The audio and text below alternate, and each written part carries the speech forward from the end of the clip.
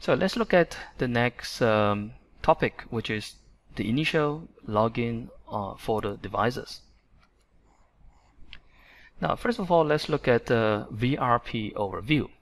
Now, for those who have not learned about the VRP, so let me just give you a very quick introduction to our VRP. So VRP actually stands for Versatile Routing Platform, VRP. And what is this VRP? It is actually a network operating system. Okay, just like in the industry, we have so many different devices, different switches. They actually run a different operating system, such as in Cisco, we have the Cisco IOS, and maybe in Juniper, we have something called the Junos as an operating system. So Huawei, we call it VRP. And this is a software platform that supports multiple types of devices, such as a router, switches, firewall, wireless LAN devices, wireless controller. They all run VRP operating system and provides TCP IP routing services as always. So let's look at the introduction to the command lines. So the CLI is divided into command views. All the commands must be executed in command views. You can run a command only after you enter its command view. So that means some of the commands has to be typed in a certain view, and you cannot some of the commands are not cross over a different view. Maybe such as, for example, display. If you try to type the command display, now this command can be run in any of the view that's mentioned in this slide. Now let's look at some of the example. First of all, we have a view called the user view. Now how do we recognize a user view? A user view is recognized by this symbol here, which is greater than and the lesser than symbol. And this is actually some of the we have some of the commands that needs to be run in the user view. Example, if you want to perform a directory listing of what are the files which is listed, we have to be at the user view before we can do a DIR to look at some of the files which is located in our flash disk. And also example, like if you want to save something, we have to also run the to save the configuration, we have to also run it at the user view. To change the clock, we also need to run at the user view. Now the next, most likely we will spend most of the time to perform the configuration is actually this view called the system view. So to change the system view, we type a simple command called system-view and to change to this view. Now again, to take note at the symbol here, once you change the system view, the symbol also changes. This is actually how you can differentiate where you are. It's either you are in the user view or we are in the system view. Now we also have another view. For example, like if you want to change something which is interface related commands, we need to first change to the interface. Example, interface gigabit 001, and after that we can perform an IP address changes, configuration. If this is a switch port, we can actually perform some VLAN configuration to change the port access type, to change the access, the trunk, etc., etc. Now to fall back to a different view, we use a command called quit, QUIT. Okay. And also, let's say for example, if you want to go to the protocol view, example OSPF, all we need to just type is to type OSPF space and the process ID, which is example number 1, and in order to enter into the OSPF view. And for example, if you want to switch to a RIP view, what you can do is that you can type quit from here, and after that you can perform another command called RIP space 1 to enter into the RIP view. This is example. Alright, so next let's look at some of the helps. Okay, so full help display all the keywords or parameters after you enter a question mark in the command line. So in any of the command line, you can enter a question mark to obtain all the commands and also the brief description of each of the commands. So this is example. If you type a simple question mark over here, you can see that the system will give you all the commands. These are the beginning of the command line, and these are the description of the command lines. Okay, and we also can do something what we call the we can also type certain commands, for example, display firewall space, and then follow again by the question mark, and then the system will show you some of the possibility of the parameters that after the firewall. For example, you can type display firewall blacklist. We can also type display firewall data plane, or maybe display firewall defense example. So use the question mark as often as possible to find out more commands, or maybe to type the command more precisely. Now we also have something called the partial help.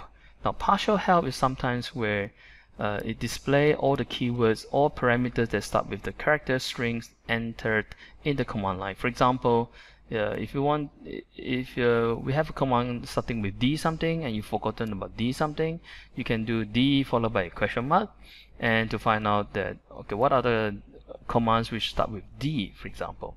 And also this method also works at the parameters option there. For example, you type display space B followed by question mark, and to find out display B something, you can do a display bridge, we can do a display BGP, we can do a display BFD, for example. Now the next very useful help is called the tab key.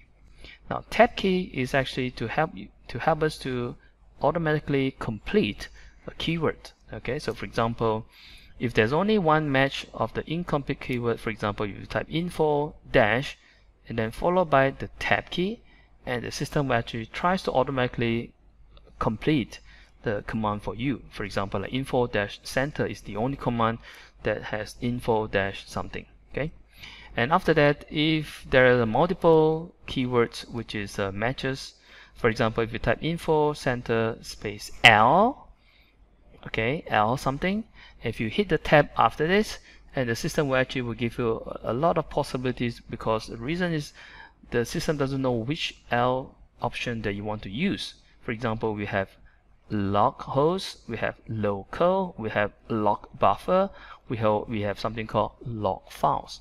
So you need to keep pressing the tab key to perform a rotation, to tap up to the option that you want before you hit the next command. Okay. So next we look at the some of the interface configuration. Now this is the web interface view of the network configuration. So to perform this, first of all, you need to log in to the web interface, and after that we click network, the big icon.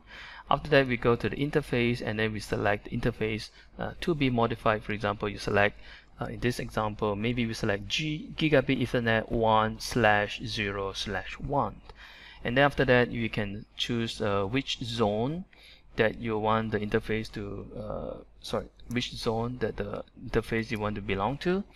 And after that you can configure the IP address parameters here. It can be a static IP or it can be a DHCP IP, and after that you can configure the default gateway and also the DNS information in this example. And just to remember, you can always refer to some of the example on this small notes here. You can configure like IP address 1.1.1.1/255.205.255.0, or you can use /24 to represent the subnet mask.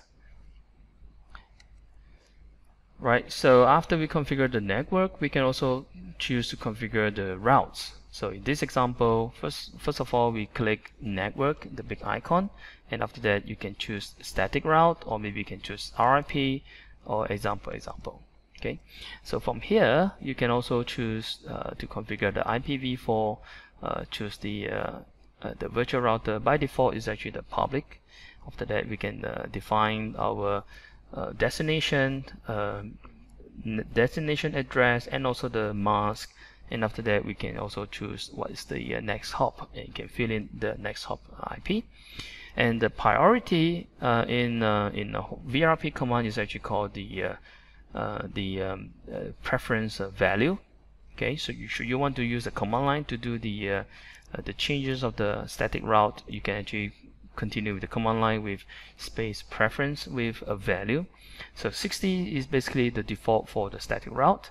So if you're configuring for some other command from a different vendor, maybe for example like Cisco, this option is actually called the administrative distance value. Okay, So next, overview of the device login management. So how do you manage a device? How do we log into the device and perform a management? So here we offer a couple of choices. The first choice is actually to connect via console cable and to perform a management. And after that, we can also use the IP way, the IPv4 method, which is using Telnet, using software like SSH, using a PuTTY to SSH into the system, or we can even use the web browser to perform a web administration. So first of all, if we are connecting via console port, and you need to make sure that we have something called the USB to serial port adapter. Okay, USB to serial port, or maybe sometimes we call it the USB to RS232 adapter. And after that, once we connected the adapter to our laptop or to our PC USB port, and after that we need to go to the device manager and to check what is the COM number has been assigned. Then after that we will open up the one of the free and popular terminal software. Example, this software is called PuTTY, or we call it PuTTY in some other country. And you can actually go to the configuration of the PuTTY, and after that select serial, and after that type in the COM value, which is mentioned in your device device manager view, and after that configure these parameters. Okay, for the speed we use a 9600, data bit 8 bits, parity none, stop bit 1, and flow control none. After that, press open, and you should be able to see a login prompt, something like asks you to key in the username and the password. Now we will talk about the username password in the next slide. Right, so if we are connected via web interface login, so first of all, by default, you can log in to the device through only G000 interface. This is by default. Okay, it doesn't mean it has to be this interface, but if you are configuring this device, the firewall, for the first time, you have to use the interface G000. Alright, so look for the interface, connect to the RJ, connect to one of the LAN cable, and configure. Okay, either you need to configure yourself with the IP address 192.168.0. something from your laptop. Then only you connect, you browse into this 192.168.0.1, or maybe you can try to use the DHCP dynamic host configuration protocol. That's the IP probably will be given by the firewall itself. Then after that you can connect to it. Okay, and after that the default username here is called admin, and the default password here is called admin@123. And after that you'll be presented with this nice interface, and you just type in the username and the password. And the same username password can also be used when you access through the console. Okay, you can type admin and also the admin@123 at the console level. So once we log in to the web console, the web interface, we probably can perform some of the configuration. So for example, we want to enable the web management function to enable HTTP or HTTPS, which is secured based on the requirement, and also we can change the port number. Alright, so for example, this is the port number which is mentioned here, 8443, which is the default port number, and then you can actually change the number to something else to your own preference. Okay, and also there are some of the parameters where, for example, like the web service timeout, because if within 10 minutes, if there's no activity on the web browser, that you're not clicking on any interface, any option here, and the system will automatically log you out from the web console. Okay, so we can also add additional web administrator, this is highly recommended. So to do that, we go to System, first step, and after that we go to Administrator, and then you press the button here called Add. And after that, you can type in the username over here. Then after that, usually we select the local authentication, and after that type in the password, and after that the role, you can actually select maybe like administrator role or any other operator role. And after that, we can also check the box. We need to check the box here for the web access. And should you want to allow the user to access via SSH as well, or maybe Telnet, or maybe console, you need to enable feature by feature for the particular user. Alright, so next, to configure the interface that allow the web management and also the SSH and Telnet management. Now remember, from the beginning, I did mention that there is only one interface which is enabled for the web console, which is G000, GE000. Should you want to configure other interface that allow the web access, the web management access through Telnet, SSH, or HTTP, HTTPS, we have to perform this operation here. And so first of all, step one is to go to the network object. After that, we select the interface. Then after that, we choose the interface that we want to allow, which typically this interface is the one that's facing towards our local LAN. And after that, we need to check the boxes here. This is for the interface level. And of course, you need to know what the IP address as well. And so next is to enable the Telnet services. So to enable the Telnet services, now first of all, by default the Telnet login is disabled on the next generation firewall. To use the Telnet, we need to log into the next generation firewall, and also we need to enable the Telnet services. Now to enable this feature, we first go to the system, then we select the service setting, and after that, here we have the Telnet services.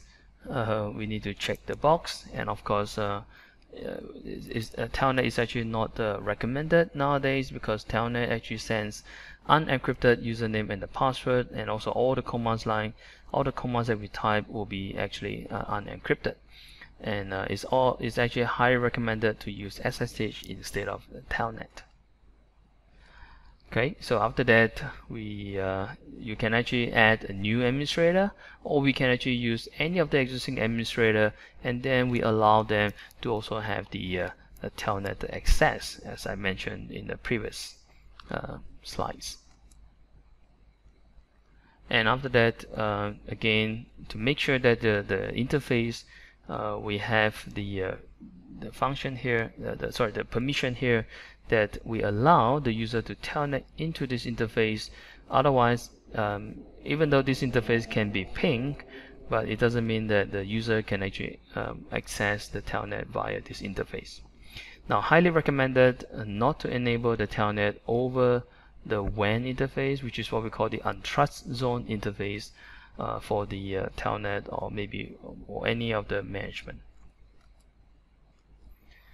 Alright, so SSH login. Okay, this is actually, SSH will provide a greater security and powerful authentication function for users to log into device. Configure SSH device management on the USB interface, and the administrator can enable SSH device management as required. Now, as I mentioned before, Telnet is actually highly not recommended, and SSH is a more preferred manner. And these are some of the basic commands how to enable SSH step by step. So first of all, we go to the next generation firewall, and if you still remember, this symbol here represents system view. So make sure that once you enter the console, we need to first type system view. Then only we type Telnet server enable. This is basically to enable the engine of the SSH server. After that, we go to the interface, and then we type here service-manage enable. After that, service-manage, you can do a question mark here, and you will find we can also allow web SSH, Telnet, ping, etc. Or you can even put all and you follow by permit. Okay, so in this example, we just enable SSH only for this interface. And after that, we need to generate what we call the RSA key. So you can type RSA space local dash key dash pair space create. And after a couple of seconds, we managed to create the private and the public key. And after that, we go to the virtual interface. By using this command, user interface VTY04. 04 basically means we want to have 5 sessions. We want to have 5 concurrent sessions, beginning with session 0, 1, 2, 3, 4. And after that, protocol inbound, highly recommended to use only SSH as the protocol. If you put all here, and it will actually allow Telnet and SSH as well. And the authentication mode here, it will be AAA. So which means if somebody tries to Telnet or maybe SSH into this firewall device, and we will actually refer to AAA for the authentication username and the password. So second, then to continue the steps, we then go to AAA, AAA, and after that we type the command manager-user space followed by a username. So in this example, the username here is called SSH admin. Then after that, we type in service type space SSH. So we want to allow the username called SSH admin, and this guy can only use SSH protocol to access the firewall. Now, if you want the user to access more than just SSH, you can also space followed by web and space followed by Telnet to allow the user to use multiple different protocol to access. And after that, followed by level 3, which is the highest level for the user to access, and followed by the actual password. For example, password cipher Huawei. Now obviously Huawei is not a highly recommended password. It is so weak, and you should actually use a combination of capital letter words, small letter words, numeric numbers, and also probably some of the symbol. Okay.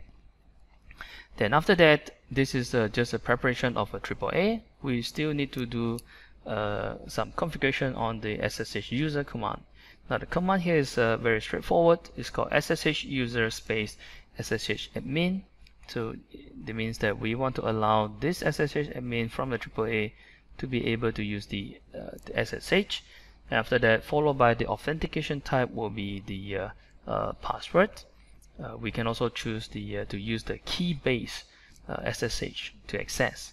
And after that, SSH admin service type as Telnet, and also we have another possibility is for the SCP for the file transfer. But this is the minimum requirement for the Telnet. And after that, if you want to perform the SSH testing within our own devices to our own device, from the firewall back to the firewall, and we need to type this command called SSH client first time enable. This is actually if you want to perform a test within the own system. After that, you can perform the Telnet. Next, we look at basic system settings. So first of all, let's look at there are 3 types of configuration of the device file management that we need to take into consideration.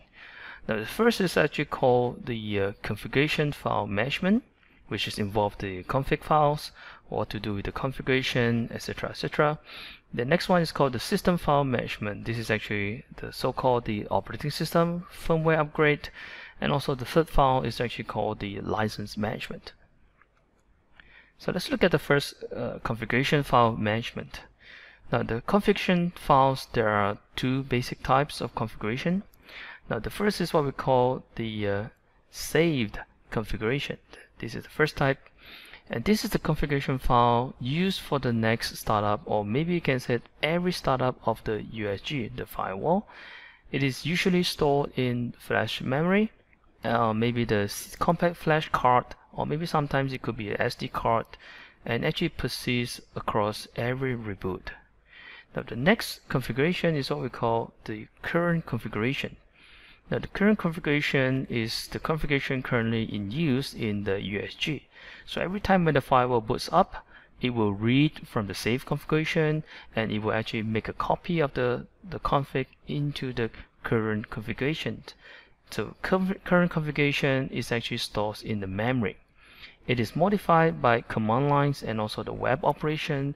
So every time when you use a command line, we type something, change the IP address, it actually stays at the memory. And also the web operation is also the same.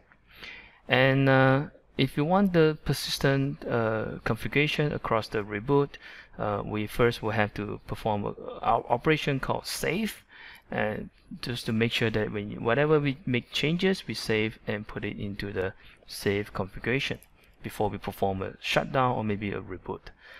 So the common operation of a configuration file involve save.